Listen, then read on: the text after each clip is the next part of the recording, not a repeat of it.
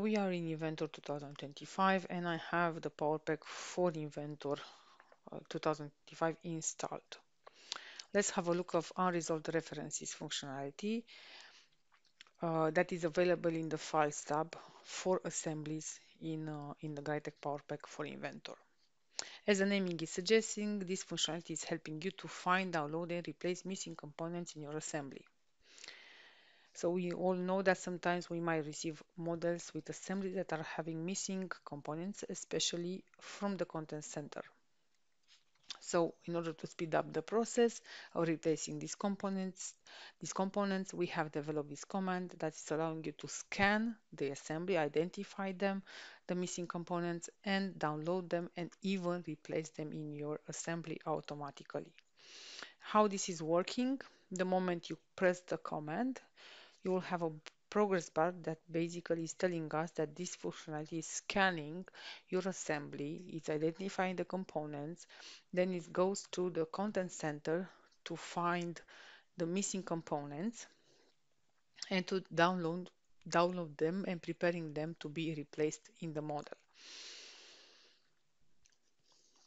If by any chance, for example, you have a different localization and you don't have um,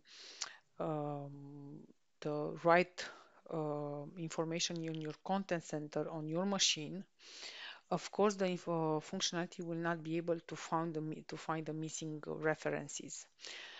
So, for example, if we have a model coming from a different standard, from a different country, like Germany, for example, um, but you are in US, if you don't have the libraries from Germany in the content center, the functionality will not be able to identify the missing components and it will not be able to replace them.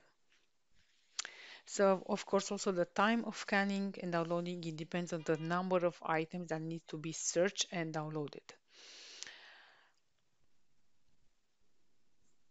So we have this list of items here that I want to replace, and to do that I need to check the items that I want to replace from my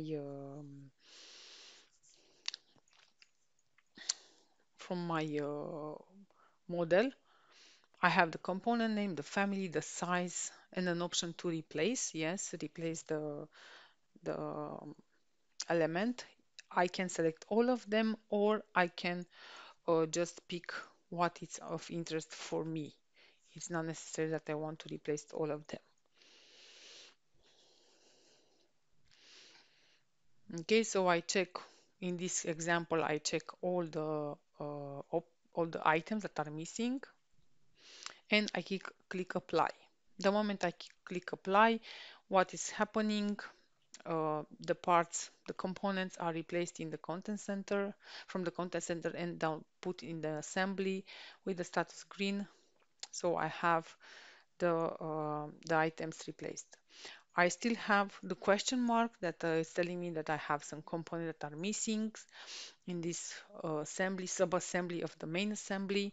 So what I need to do is basically go to each assembly and I do the same procedure. I go and scan the assembly and I just find the missing components.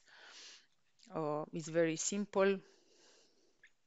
We just scan again. This time we have less components that are missing, and it's just a step-by-step replacement of the missing references that can be done each time for your assembly. So we wait for the application to finish the scan, and we have this time other components that were missing from a different family with a different size, and I do the same procedure, apply, and everything is done. Okay, now the question mark has disappeared. I saved the main assembly.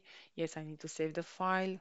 And if I go here, I will see that my main assembly doesn't have anymore any question mark. Well, I still have in the biggest assembly question mark, but I can fix them if I take one by one the assembly. I hope you like it and you test it and you give me your feedback about this new functionality.